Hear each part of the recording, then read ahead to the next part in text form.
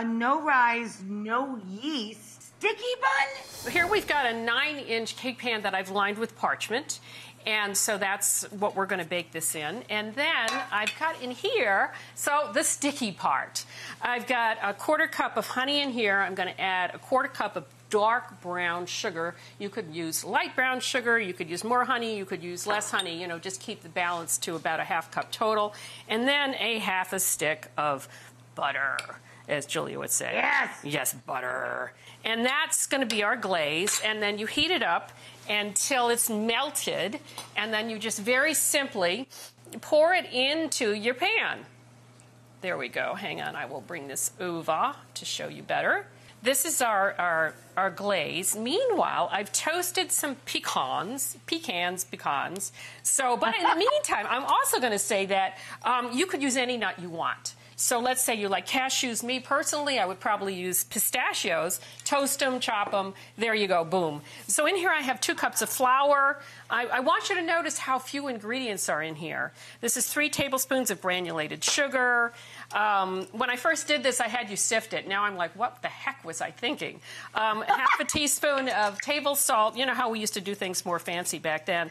A tablespoon of baking powder. This is your leavener in lieu. That's the thing. Yep. Right, in lieu of the yeast. So you don't have to worry, is the yeast working? Did it properly proof? Is it double in bulk? Did, you know, blah, blah, blah. So here comes the cream. Now, the only thing is we all measure flour differently. So you could use, oh, this is very cool. I like this. 1 1/4 to 1.5 cups of cream.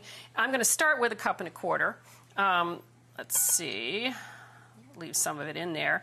And the thing about making biscuits, so remember this is a biscuit dough that's going to be turned into a sticky bun, is you don't want to over mix the dough because you want it to be very, very tender. So we're looking for it to basically come together. It's looking a little, well, no, it's almost there. Let me see. I'm just going to add another little tablespoon to the sort of side here where I can see a little dry stuff. And then, believe it or not, and this is what I mean about how quick and easy this is done. I mean, it looks terrible. It's so great. It's just like drop biscuits. It's so great.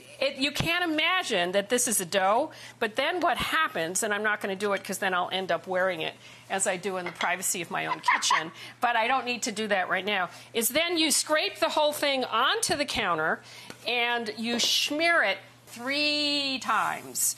And that's it. Yeah, so you just smear it because you don't want to mix it any more than this, and I'm not kidding. The only slightly challenging part of this, and it's already been done for me, thank God, is it's been rolled out because you need to get it to 18 by 10 inches. So that is the dough we just had. Because it's so tender, it rolls out beautifully. So we rolled it out on some parchment with some flour. You try to work pretty quickly. And then we're sprinkling on some more brown sugar, dark brown. It could be light brown if you want. And meanwhile, at the very beginning, I forgot to mention, I added something to it, even though the rest of this is pretty traditional, which is some dried cherries. I soaked the cherries in 2 tablespoons of either dark rum or brandy, and then a 1/4 cup of hot water on top of that. I soaked it, you can see the liquid, and then you just sprinkle these guys on top, plus 2 teaspoons of cinnamon. This is stuck a little bit, but as Julia Child would say, remember you're alone in the kitchen, so don't worry about it. That's right, no one sees what you're doing except you. So you just keep rolling it up. I'm going to just... and you get it into a total roll. Use the parchment to help you, right? See, this is why nobody should be afraid to cook in the privacy of their own kitchen. Because if I'm willing to do this, and Rachel, I know you are too, make a fool of ourselves on national TV, then... the only reason I have a job. There we go. Okay. Next time, I will put more flour on the bottom. There we go.